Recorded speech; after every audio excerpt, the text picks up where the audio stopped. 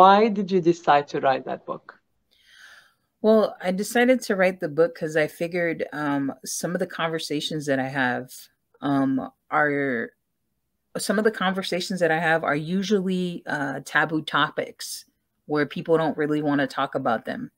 They don't want to engage in a space where they have to be vulnerable and talk about the uncomfortable spaces where they actually participated in maybe yelling at their kid, or they participated in having to check their own ego against their children, or Yeah. like humbling themselves.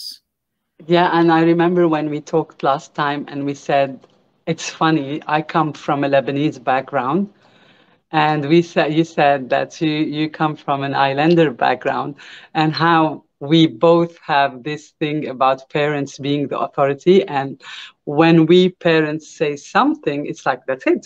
Whether right, wrong, we're always right. You're not allowed to talk. Yeah, Yep. so that's yeah, yeah. So you were in that space. Yeah. And so like Val saying, ooh, that friend. And then also to my sister, she's also saying the same thing.